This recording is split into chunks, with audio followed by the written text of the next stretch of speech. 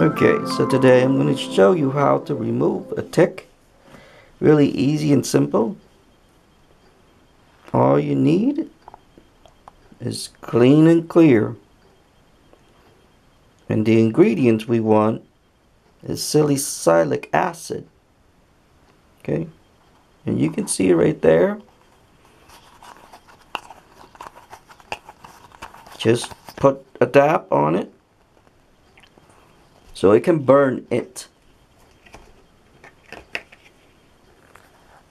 Won't let go unless we burn it. Okay?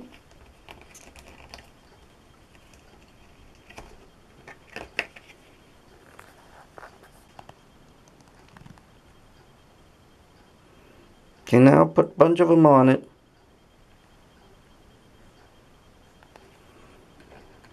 And don't touch it too much.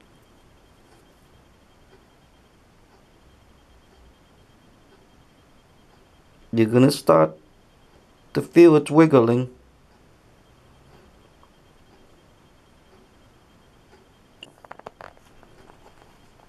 And then spread it out and you're gonna start to feel it's wiggling. Okay? Now, we're gonna leave it for about 10 minutes.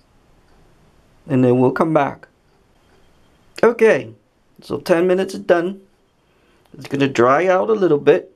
And by this time, he or she should release by now and you will be able to scrape it off. Okay, just like that.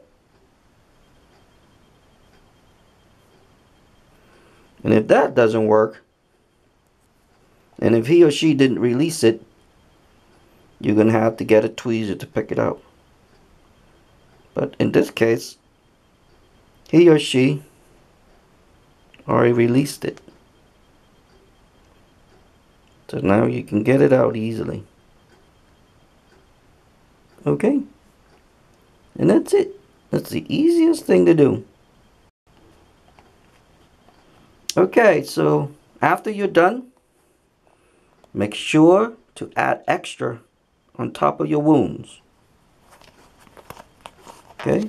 Just put a generous amount on it. You can do it 1 or 2 times. When it dries, you just put some more on. Okay? And this will help the wound